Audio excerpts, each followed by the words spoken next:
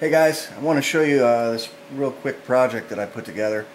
I'm a fish tank guy and I've got a saltwater tank. My daughter has a saltwater tank, and we went to buy these new LED light tops, and for 10 LED lights and the transformer ballast is 60 bucks, and I couldn't believe it. So came home, got out my toolbox, my soldering gun, some stuff, and I put together 120 lights and went through and siliconed everything after I soldered it.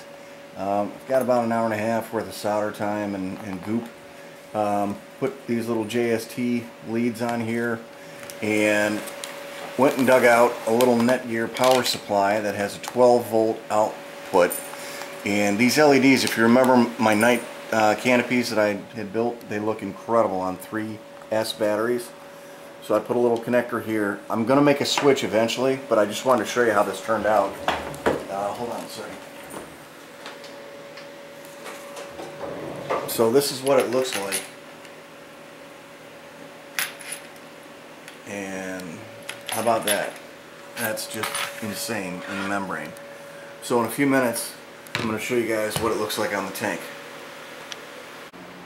Alright dudes, this is what it looks like when it's on. Get my assembly here, and here's the light kicking it out for the fish. Turned out pretty cool.